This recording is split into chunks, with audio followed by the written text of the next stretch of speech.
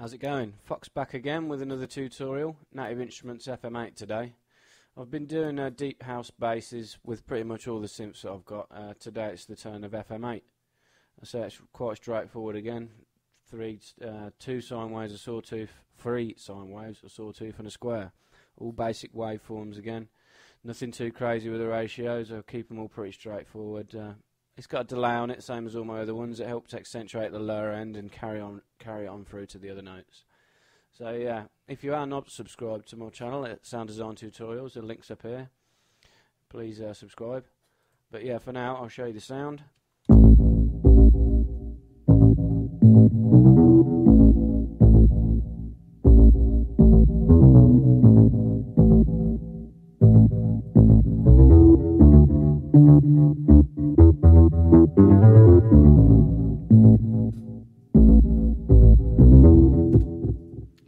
So there you have it. It's got quite a lot of space for a bass patch. That comes from the chorus delay. We use quite a lot of effects on this to get out. I wanted to use a Shelving Eq, peak EQ, cyc delay, sorry, not chorus delay, cabinet, and a bit of tube just to grit it up a bit. But yeah, for now we'll start with the operators as always. I'll go ahead and create a new sound. So operator F we will start on. I routed this through the filter, so click the filter on, route the filter out through the main full, and I routed F through the filter at 86, 87, and for F I changed it, kept it on a sine wave, sorry. I kept the ratio at 0.25.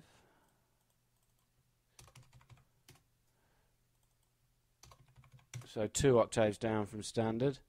Kept the offset as it was. I'll just check this button for the key sync. Keep it nice and smooth. Next one was E. Click it, turn it on. For E, I used a square wave, just a standard square. The ratio for this was 0.25 again. 2 octaves down. I just offset this slightly to 2.490 just to detune it a bit, and I offset the phase to 0.08, just a tiny little bit of offset. Key sync it again, keep it nice and smooth, and I routed E through the filter as well at full volume. So yeah, just these two oscillators.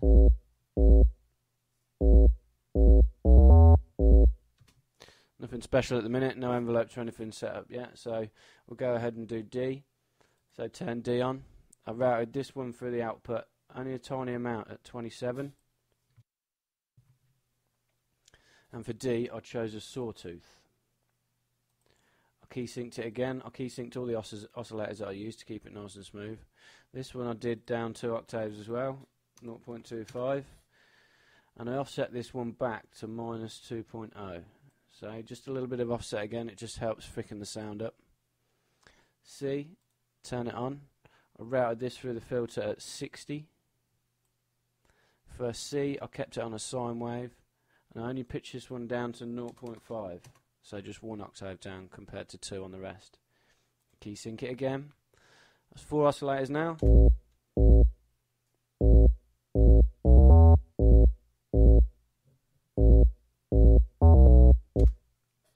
So yeah, for oscillator B, this is the last oscillator I used. I clicked it. I didn't route this through the filter. I wanted this one to cut through on its own. I routed it straight to the output at 44, 45. I kept this on a sine wave as well, and I kept this on 1, which is the standard what it starts on. Key sync this as well to keep it nice and even. I did a couple of FM routing oscillators back into each other. I routed E back into D at 11. And I routed C back into B at 9. So yeah, that's it for the oscillators. As I say, real straightforward. We'll sort the envelopes out in a minute.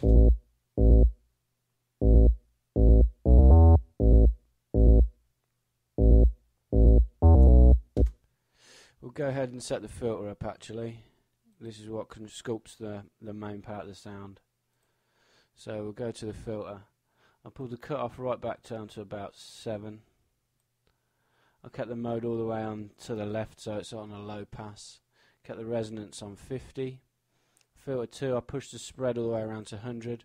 Resonance on 50. Kept this on a low pass as well. I kept the mix between 1 and 2 dead center at 50.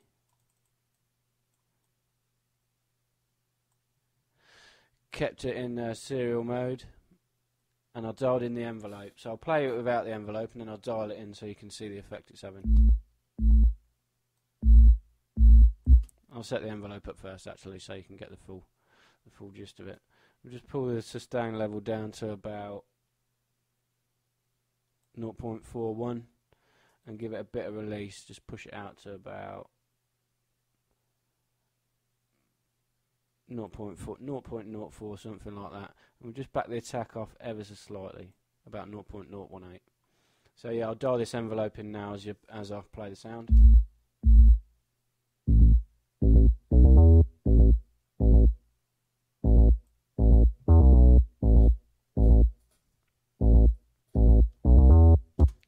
Using an envelope on a cut-off is a real good way of giving it sort of a little bit of pluck to a bass sound.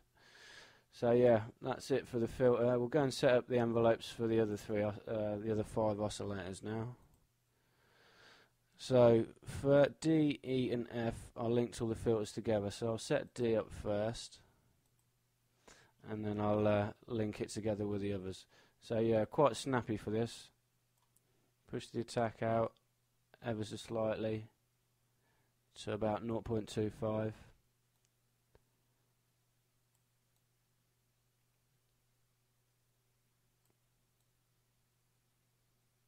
Pull the release back to about 0.024. If I can zoom in so I can get out of the decay.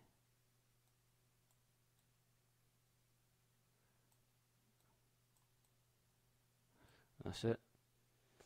Pull the decay down to about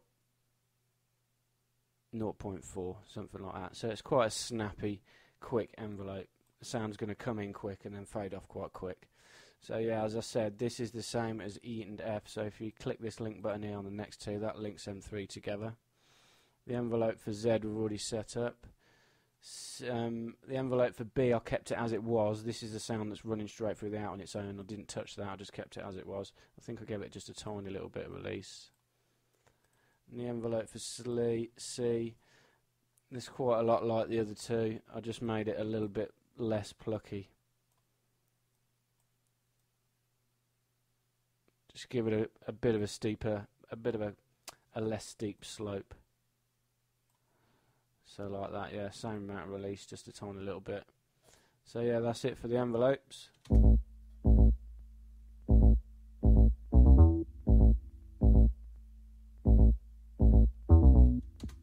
We'll go to the master section now.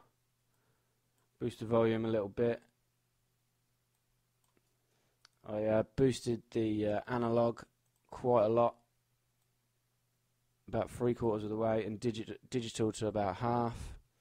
The voices, I kept the polyphony on 16, clicked it to mono because it's a bass patch, kept it on dynamic, pushed the voices to 2. Now detuned his voices ever so slightly, about 1/3 of the way. That's it for everything else. I didn't do portamento or anything like that. That's it for the master section.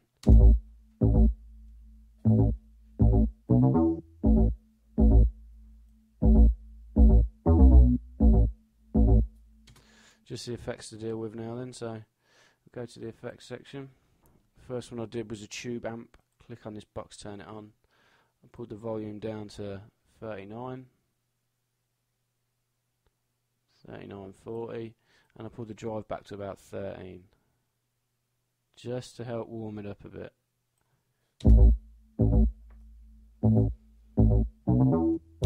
Next one is a cabinet. Turned it on, kept it as standard, the twin green on an axis, 2x12. The size I pushed out to 25. Pulled the air down to 14. Boost the bass up to 20. 19, 20 will be fine. And the treble about 19 as well.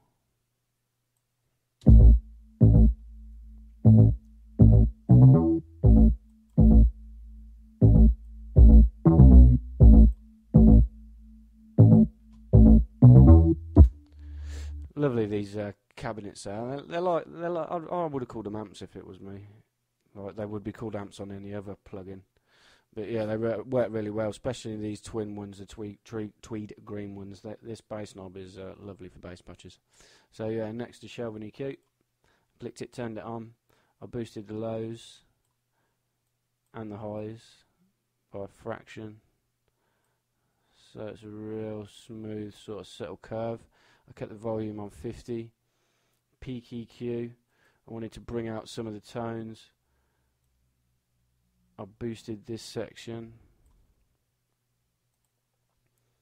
with a Q1 of about 61. Q2 I kept on 50 and the volume I boosted to about 56, 57. For the second one I boosted it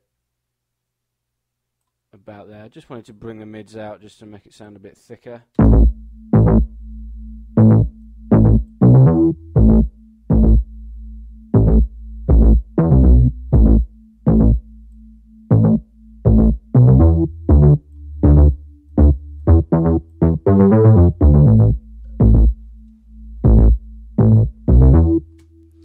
The last one I used is just the psych delay. So we'll click that on. The time I pulled back to 15/16. This is like the rate of the delay. Feedback I pulled back to 29. Stereo I pulled back to 29 as well. Detune pushed it around to about 12. Get the pitch where it is, and the dry wet back to about 28. And that's it for the sound. So it looks quite complicated with these effects, but they really do help in boosting the sound out. I'll play it, I'll turn the effects off one by one, and then I'll bring them back in.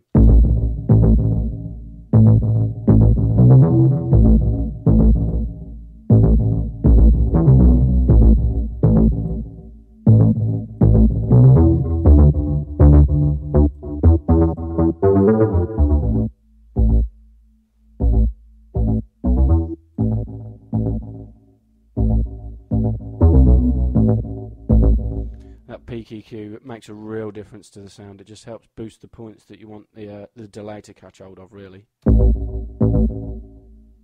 Shelving EQ, cabinet, tube,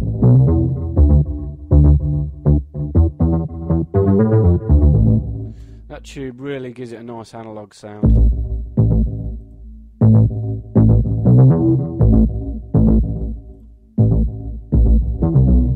Helps keep everything in shape as well, that tube amp. It's strange, it sort of started to distort without it on. When it's turned on, it makes everything sound nice and smooth. So yeah, that's it. I'll just play a little beat quick.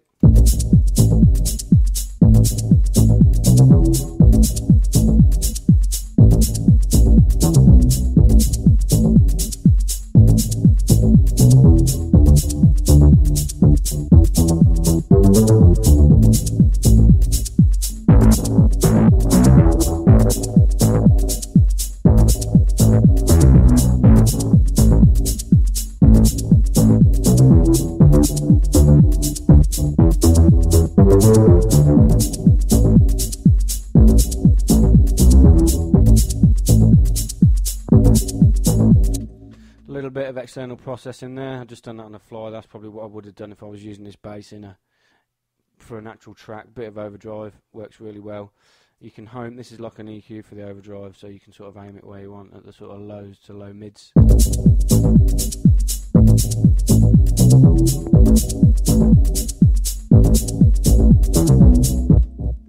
But yeah, there you go. Nice deep house bass. Nothing too serious. Nice and straightforward. Make sure you subscribe to our channel, Sound Design Tutorials, if you're not already. The link's at the top here. Facebook and Google Plus page is Sound Design Tutorials. Okay, cheers. Thanks a lot.